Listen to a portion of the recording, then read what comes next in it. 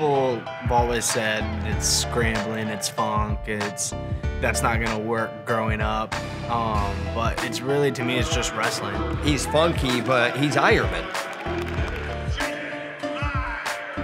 He loves to score points, and it doesn't matter how you get that done, just put him up on the board like a pinball machine. Ding, ding, ding, ding, ding. My entire life, I lived in Columbia, Missouri. My dad really wasn't involved in my life. It was just me and my mom on our own for a long time. And then when I was around 6 years old, I met Mike Eierman. He dated my mom until I was a freshman in high school, and then they split up. And I still had that feel of Mike Eierman was my father. Even though I wasn't biologically his, he treated me like I was his own blood. And he wasn't only my coach, he's my dad. That's why my freshman year I took his last name. Mike Eierman moved to Missouri because he got the associate head coaching job, assistant at Mizzou, and he started working with kids. The first year, I never won a match, but I was always smiling. It was something that I loved to do. I was an undefeated 4-time state champion in Missouri. Growing up, I was always around the Missouri program, and I was able to stay and compete with my dad, continue our journey that we started when I was 6 years old. We weren't in a battle with Missouri to get him. It was pretty much a foregone conclusion where he was going to end up. I was a 3-time All-American at the University of Missouri. I set out to be a 4-time national champ because that, who doesn't have that goal? And every year I lost to the eventual national champ. We went to Budapest for the U23 Worlds. I felt like I was the guy to beat at that weight. Beating the Iranian first match and then falling to Kazakhstan.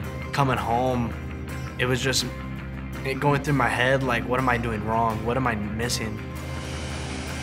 It was me and Mike. We were on our flight back home from Budapest. I told him, I think I want to transfer. Every coach in the country was calling me, but in my mind, I knew in my heart where I wanted to go, and that was the University of Iowa. He calls us, or we call him, or whatever happened, and okay, what's the deal? Well, I'm driving to Iowa City right now. It was that quick. Yeah, I'm on my way up right now. I'm ready to get up there and see you guys. We go out to eat, he commits. Well, have you talked to your mom? And Jaydin, I'm ready to commit. I'm gonna put it out on Twitter right now, Dad. And I'm looking at the dad like the dad's gonna put the brakes on this thing. And, go ahead. And I'm looking at our staff and I'm like, this is way too good to be true here. This is the easiest commit you're ever gonna get because I'm bought in 100% already. And because this is in my heart where I needed to be. We called his mother, Heather. One of the first things she said is, you should have listened to me 4 or 5 years ago because this is what I wanted for you at the beginning. You belong in Iowa City at the University of Iowa. It's kind of like that I told you so moment.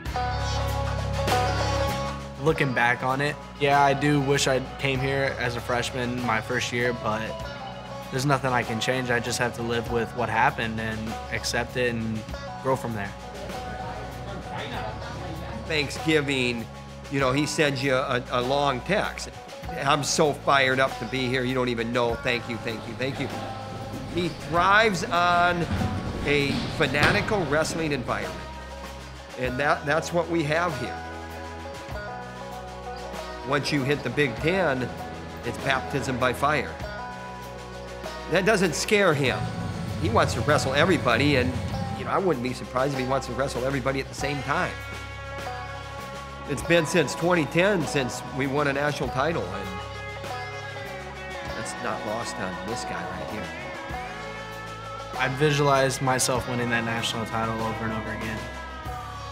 Every time I close my eyes, I see myself getting that hand raised on March 20th, 2021 at St. Louis, Missouri, where I started my career. I'm excited to go out there and just get it done.